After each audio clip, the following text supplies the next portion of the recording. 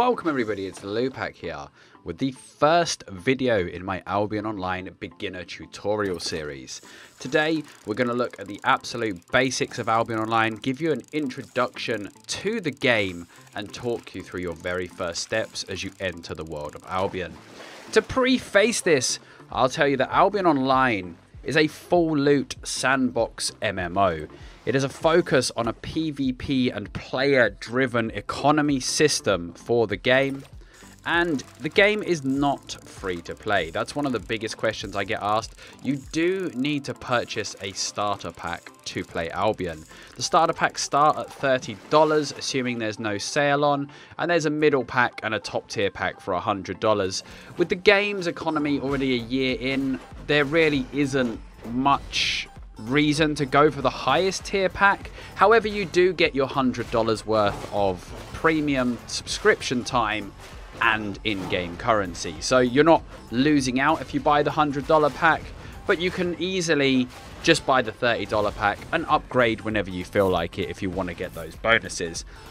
You can get a free 7-day trial for Albion if you want to try it out and see if it is a game that you're going to like.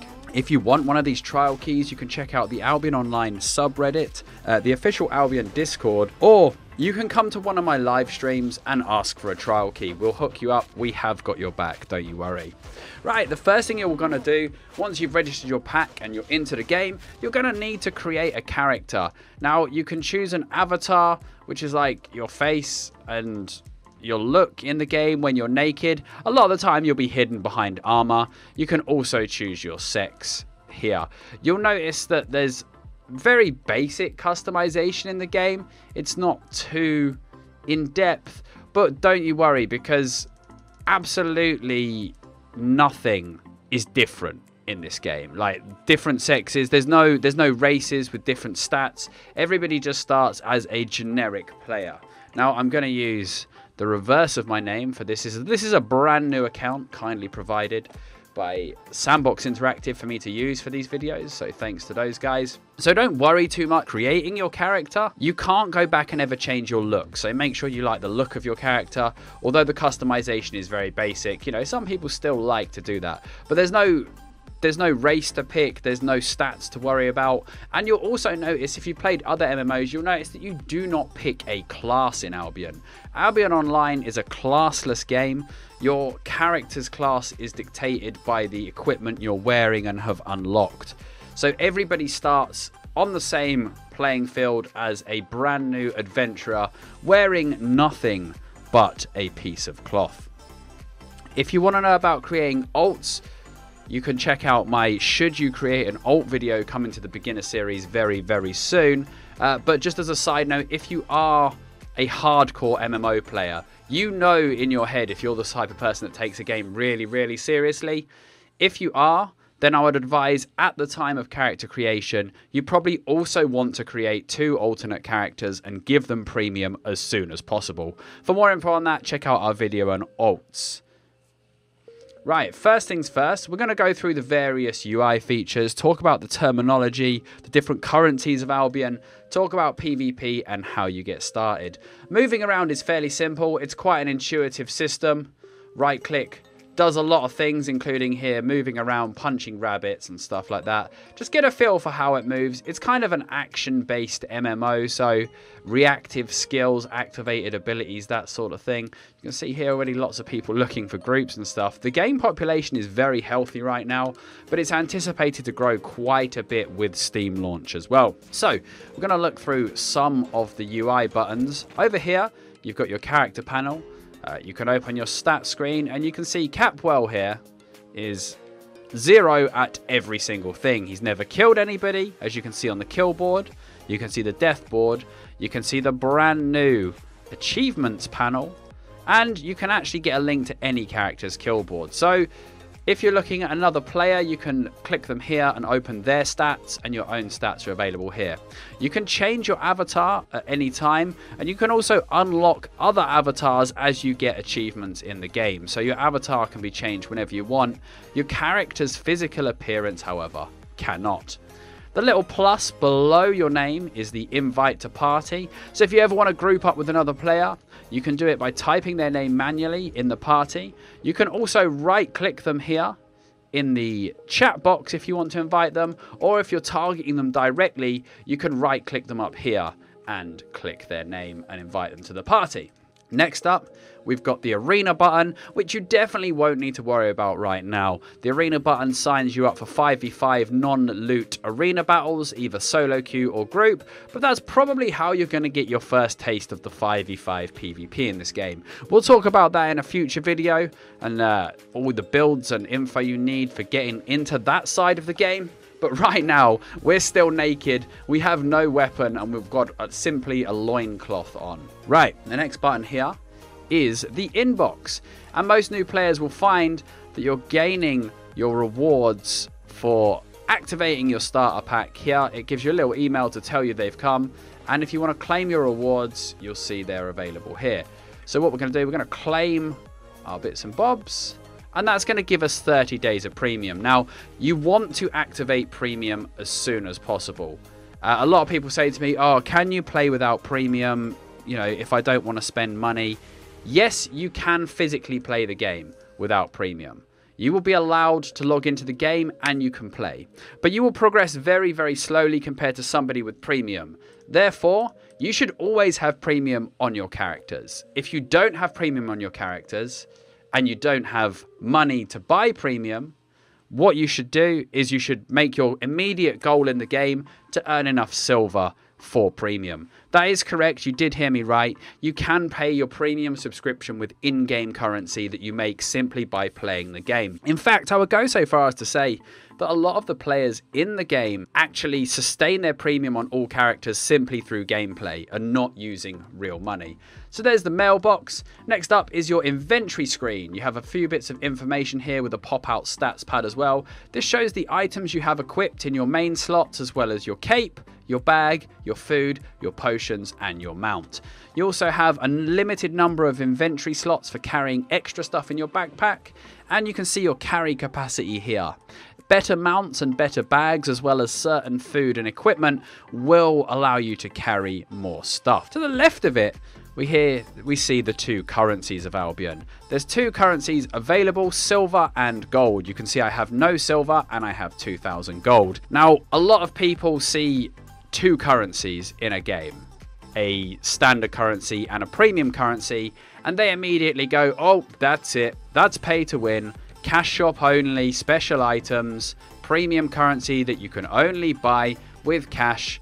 No, this is a pay-to-win game. Now, you can easily be forgiven for having that thought process because so many games follow that model now, but I'm pleased to tell you Albion Online is not one of those games. Gold is indeed used to buy premium subscriptions and other certain cosmetic-only items in the game, but there is a gold exchange, which you can find at this button here. So you can actually buy and sell gold with silver. You can see you can purchase gold with real money, and the value of doing that is based on the player-driven gold economy. But you can, once you get to Journeyman Adventurer, you are able to trade gold into silver and vice versa. So it is not a premium currency that is locked behind a paywall. Also, you'll see that as well as subscribing to the game via a monthly subscription for real money, you can actually pay your payment in gold or silver once you reach Journeyman Adventurer, which doesn't take too long, as you're going to find out. So that is the premium subscription and the currencies explained to you. We'll carry on looking around the UI. Next up is the guild shortcut. Once you're in a guild, or if you're looking for a guild, you will find this. It will tell you what battles your guild has upcoming. The members list will be over here. Or if you're not in a guild, you can use this UI to actually search for guild, or even create your own if you fancy leading something brand new. We then have the building UI, which is this icon here, the shortcut H. This will actually let you place buildings and other stuff on your personal island or on areas that you own, such as player-controlled farms and town plots. For now, though, we're not going to be worrying about this because we don't have any land to build on. So just to let you know, that button is there. We've already looked at the gold market, the premium. Here is a friends list, very self-explanatory, and is as found in many MMOs. You can add friends here, and then it gives you the option to delete friends. You'll see when they're online. You'll see when they were last online as well, so if somebody goes inactive, you'll see it there. There is a ranking page here where you can find the rankings of players in the game for various ranking metrics such as fame, silver collected, resources collected. You can also find guild rankings to find out who owns the most territories, who's getting the most kills in a week, stuff like that. You can filter them by week, this week, last week, or all time. And then you can do the same for the alliances in the game. Again, this is all like the high end of the game, the sort of top level of players who are running these big organizations. As you progress around the world, you'll notice that certain areas are controlled by certain guilds. You can see certain alliances holding territory and fighting each other for control of the stuff. But for now, you're just a little dude with dreams of making it big in Albion, so don't worry too much about the guilds. You can actually see, though, the rankings from the current season and previous seasons, so you can see who the powerful guilds are. And this can actually give you a clue of whether you should run away if you see them running angrily towards you in PvP zones. That said, when you are a brand new player, although Albion is a full loot PvP MMO, don't worry too much. You're not going to be attacked and killed within 3 seconds of starting the game. In fact, the game will warn you before you go into any PvP zone. You will begin your journey in one of the landing places of the 5 biomes. There's 5 types of territory in Albion. We have the mountains, which are the snow zones. You see down at the edge, we have certain other starting zones, the forest, which is unsurprisingly a forest, the steppes, which is a desert biome. You have the highlands, which is a plains kind of biome that focuses on stone, and the swamp biome, which is full of lots of creatures and fiber and stuff like that. The biomes dictate what resources and what wildlife you will find. If you want more details of how you should read and understand these map things, there is a beginner's guide to maps in this series which you should go and check out, and that will explain how to read all of the information presented by the map tiles. The final button we'll look at up in the corner is the settings button. Here you can find game settings, you can claim rewards, you can purchase trial keys for your friends, or you can log out and close the game. There are a couple of other things you will need to know. M will bring up the world map at any time where you can look around, that's the key M, and the key N will bring up the local map where you can find information about your tile and actually see any points of interest. As you can see in the starting tile, there's very little in there, just a small island and a workbench. This is to keep it simple for new players as they begin their journey. A screen where you're going to spend a lot of time is the Destiny board. You can find this by pressing B on your keyboard, and you will see that as a brand new character, we haven't unlocked anything just yet, and there is a lot to do here on the Destiny board. I'll give you a brief overview, but don't feel daunted by the Destiny board. You'll quickly understand what means what on the Destiny board and how to progress down it. There is no classes in Albion. You unlock whatever you want by using the relevant equipment. You can level anything you feel like and create your own bizarre build combinations if you wish. No, unlocking any ability will not lock out the ability to unlock anything else. So in theory, you could unlock everything in the game, although it would take you a phenomenal amount of time. The first thing you'll do as a new player is progress through the Adventurer's Tutorial bar, which is this central one going up here, and eventually you will become a novice adventurer, at which point your journey into Albion really begins. Now, there's not such thing as levels. It's not a level-based system, but there are 2 core trees that will determine the average level of your character. So on the top here, we see this adventurer tree. Every time you gain fame of any sort, you will progress up the adventurer tree until you reach Elder Adventurer, which is tier 8, the maximum tier. Adventurer level will determine what mounts you can ride, what tools you can use for demolition, what bags and capes you can wear, and will unlock some unique avatars as you go. The other core tree to look at is the Reaver level. The Reaver level gives a rough guide as to a player's PvE or player versus environment level. This is for fighting monsters and the NPC inhabitants of Albion, and as you kill more monsters you will go up the Reaver level, and this will unlock the ability to get bonuses against monsters of certain tiers all the way up to tier 8. You can fight things higher than your Reaver level, that's not forbidden. Likewise, you can go to zones higher than your adventure levels. The game is a sandbox. It will never hard lock you out of content. But if you go and fight tier 8 or tier 7 monsters when you're still Reaver level 4, you're going to have a very, very bad time. So this is good to use as a rough guide to what monsters you should be fighting at a given time when you're looking to progress in fame. On the left hand side we can see all of the different unlocks for weapons and armor. So you have your warrior plate armor and weapons here, your leather armor and sort of leather bruiser weapons here, and your cloth armor and mage weapons and offhands over here. Then we have the farming and potion making and breeding line. This is stuff you can do on your island and in the cities, where you can create your own food, raise your own mounts and animals, and craft food and potions. Down here we have the gathering line. This will show you what you can gather in the world of Albion, the level of tools you can use, and how proficient you are at gathering various resources. And right next to it we find the refining.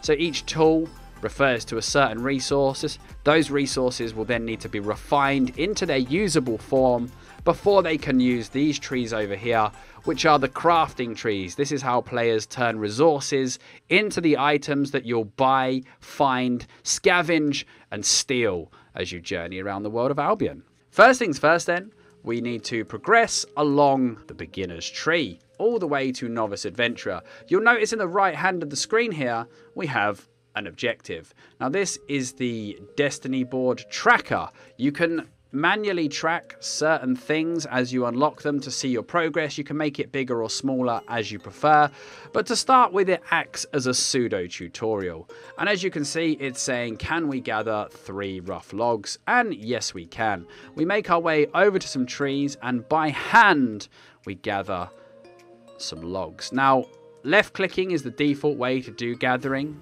in this game, so you go to a resource and you gather it. The bottom tier, tier 1, can be gathered with your bare hands, but as you progress through the game, certain things will need specialist tools and equipment to gather them. So if you want to be gathering the top end of stone, for example, you would need to unlock the whole stone tree, and you would need a tier 8 stone hammer to be able to refine it. Then it tells us that we need to go and craft our first tool. An easy way to simplify it on the workbench UI is only show things you can craft. That means things that you don't have the resources to craft will be grayed out, or you can leave it like that so you can see what you need in the future. So you can see here we can't craft these because we don't have any leather. Right, so we're going to craft a beginner's skinning knife as instructed by the tutorial, and you can see we now have that equipped. It appears in our inventory. We actually doesn't do a lot of damage, 22 damage, but it's better than your bare hands, I guess. It doesn't have any activated abilities. Now we need to gather some hide, which is done by slaughtering poor innocent bunny rabbits and skinning them for their hide. So right click to attack, left click to skin. Get those guys down there. And then we go back and it wants us to craft a mercenary jacket. While you're doing this, I actually would advise crafting all 3 pieces if you can. I don't know if it tells you to do that, but we'll see. Now it says make a broadsword. We do already have the resources for that, so we'll make a broadsword. Now you will get your first taste of Albion's MOBA style combat system. So you'll see when we equip the broadsword and the jacket, we actually start to get some spells. The spells you use in the game are determined by what armor you're equipping and using and what weapon you're holding. So we can see here that this armor piece has the mend wounds ability, which lets us regenerate when we're out of combat by channeling a spell, and the sword actually has the option of beginner strike or beginner's cleave, so we can either do an AoE ability or a direct damage attack. So there we go, and equipping that completes the quest, and they want us to go and use the ability on the target dummy. Now, changing abilities or food or potions or equipment will trigger what is known as the long global cooldown, which is, you'll see here actually, if we come out of combat with the dummy real quick, if we take our chest off and put it back on, it puts all our abilities on cooldown for a few seconds. There's also a short global cooldown when using abilities, so bear that in mind when you're trying to chain combos together, that you have to wait for the global cooldown between abilities, as well as each ability having its own cooldown time. As you unlock more items of armor and weaponry, you'll find that there's more abilities to choose from, and the variety of builds you can use increases. You can also unlock special skills for certain pieces of equipment as you get further into them. So we see here, as you level quarterstaff, you unlock the heavy cleave ability, a life leech passive, the forceful swing ability, dread laden fighting. So as well as being able to use higher tier equipment, you actually also have to unlock certain high-end spells and abilities. Next up, it tells you to craft all of the tools and armor and move on to the next zone. But that'll get you through your first steps for now, guys. If you want the follow-up video, check it out on my YouTube channel. Thank you for watching. Don't forget to leave a like and subscribe and comment for any topics you'd like me to cover in the future.